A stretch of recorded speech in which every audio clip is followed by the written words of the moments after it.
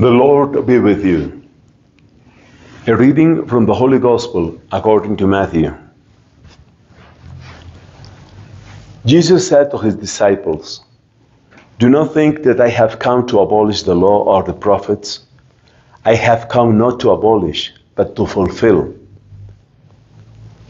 Amen, I say to you, until heaven and earth pass away, not the smallest letter or the smallest part of a letter will pass from the law until all things have taken place.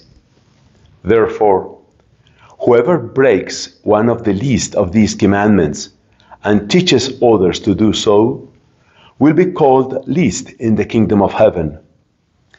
But whoever obeys and teaches these commandments will be called greatest in the kingdom of heaven. I tell you, unless your righteousness surpasses that of the scribes and Pharisees, you will not enter the kingdom of heaven.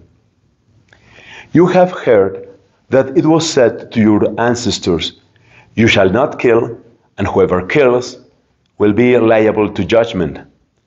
But I say to you, whoever is angry with his brother will be liable to judgment, and whoever says to his brother, 'Raka,' will be answerable to the Sanhedrin, and whoever says, 'You fool,' will be liable to fiery Gehenna.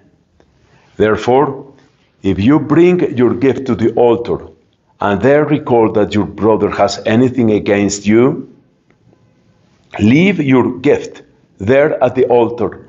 Go first and be reconciled with your brother, and then come and offer your gift. Settle with your opponent quickly while on the way to court. Otherwise, your opponent will hand you over to the judge, and the judge will hand you over to the guard, and you will be thrown into prison.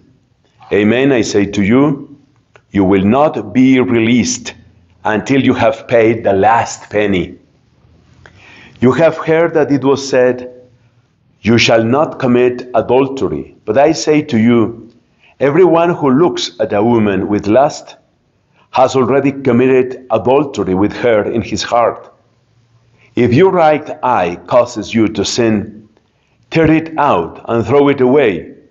It is better for you to lose one of your members than to have your whole body thrown into Gehenna. And if your right hand causes you to sin, cut it off and throw it away. It is better for you to lose one of your members than to have your whole body go into Gehenna. It was also said, 'Whoever divorces his wife must give her a bill of divorce.' But I say to you, whoever divorces his wife, unless the marriage is unlawful, causes her to commit adultery. And whoever marries a divorced woman commits adultery. Again, you have heard that it was said to your ancestors, 'Do not take a false oath, but make good to the Lord all that you vow.' But I say to you, do not swear at all, not by heaven, for it is God's throne, nor by the earth, for it is his footstool, nor by Jerusalem, for it is the city of the great King. Do not swear by your head, for you cannot make a single hair white or black. Let your yes mean yes, and your no mean no. Anything more is from the evil one." The Gospel of the Lord. My brothers and sisters, this is a long text taken from chapter 5 of the Gospel according to Matthew. And this is part of the Sermon of the Mountain that we are listening to during these Sundays.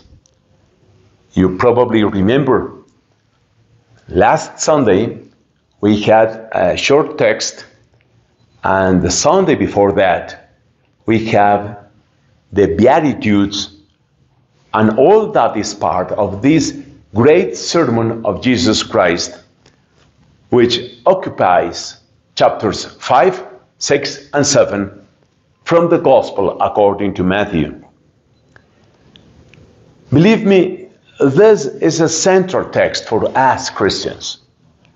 And the reason probably can be condensed, can be pinned down to this very word that is almost at the beginning. I have come not to abolish the law of Moses. I have come not to abolish, but to fulfill. Fulfill. That's the key word, I think, in this long text from the Gospel according to Matthew. Fulfill. You know, the Jewish people, and in truth, all humanity, had received from God the commandments, chiefly the 10 commandments. And that's a strong, a powerful light. You can see the commandments and the law of Moses like a real light to show the way, mainly because the commandments from God tell us what is good and what is bad, what is good and what is evil. That's very clear in the law according to Moses. And probably we could wonder, what's the difference between the law of Moses and the gospel of Jesus Christ? And this is exactly the point of today's gospel, the relationship between the law of Moses and the gospel of Jesus Christ. And before we attempt to give an answer, I ask from you that we discard some false responses, some false answers to that very important question. Again, the relationship between the law of Moses and the gospel of Jesus Christ. You could imagine probably that relationship is that now we who live under the gospel of Jesus Christ, we have it easier because, you know, the law of Moses was very strict, was difficult to fulfill, and we can find even in the letter of St. Paul to the Romans, chapter 2, that really nobody was able to really be up to the task of obeying fully the law of Moses. So some people believe that what we have now is something that is easier, something that is more, that comes nearer our human condition, so that it is not that difficult, it is not that harsh to be done.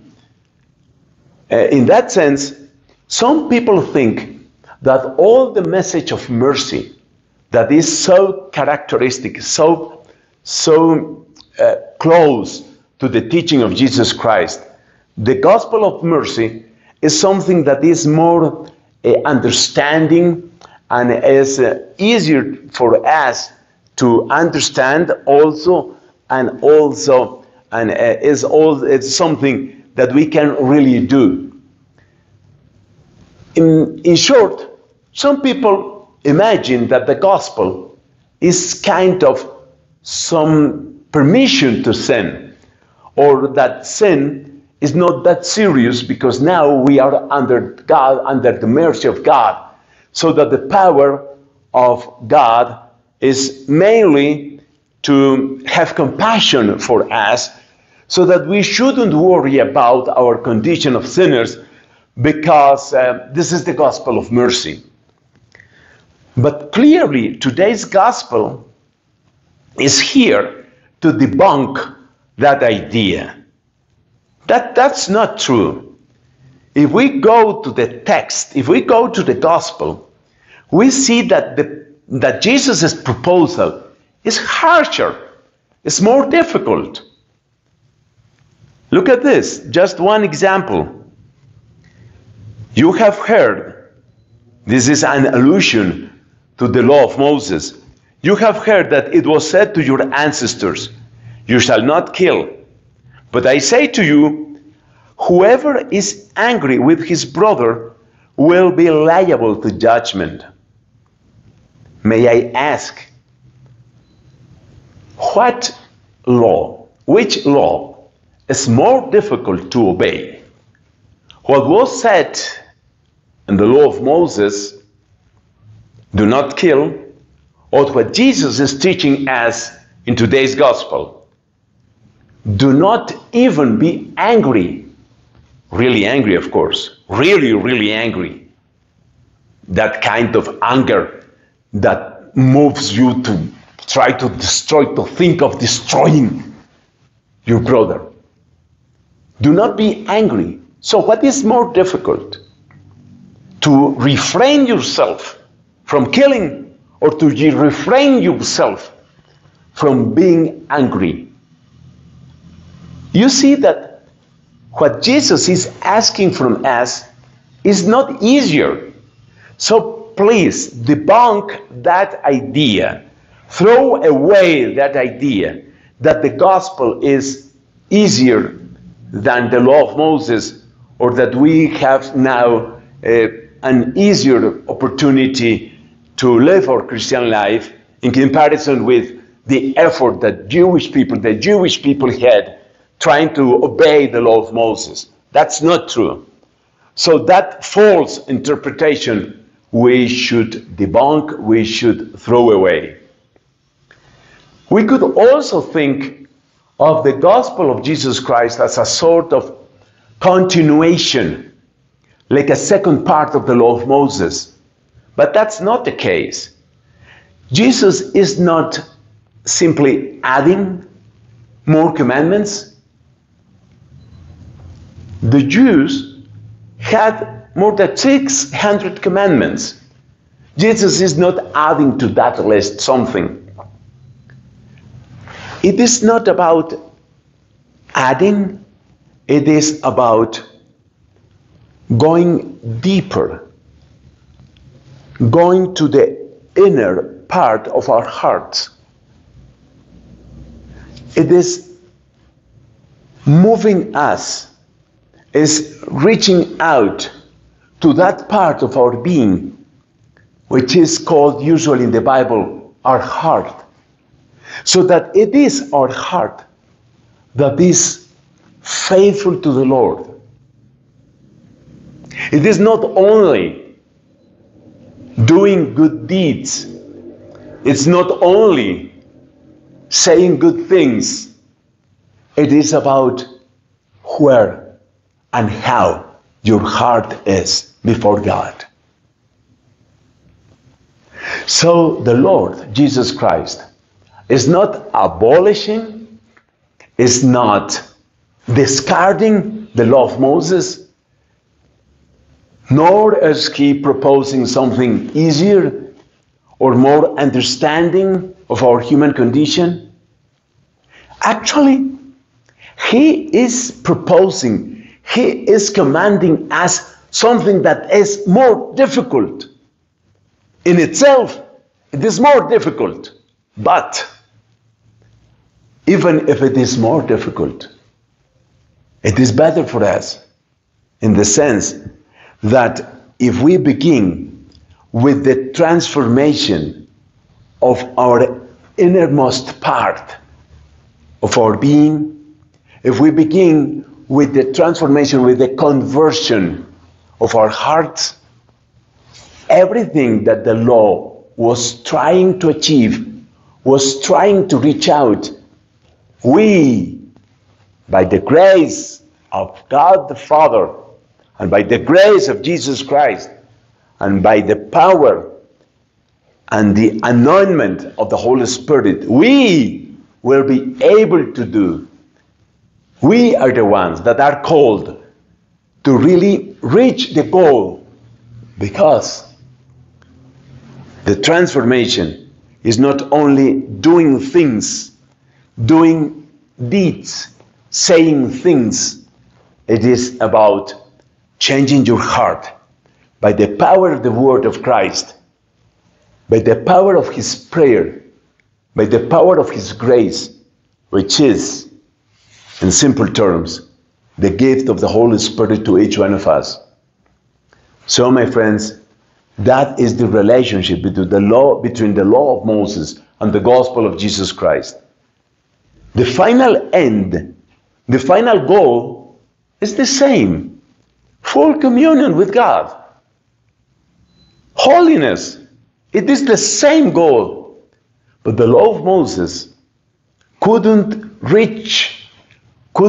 achieve that goal because was unable to change, to transform our hearts.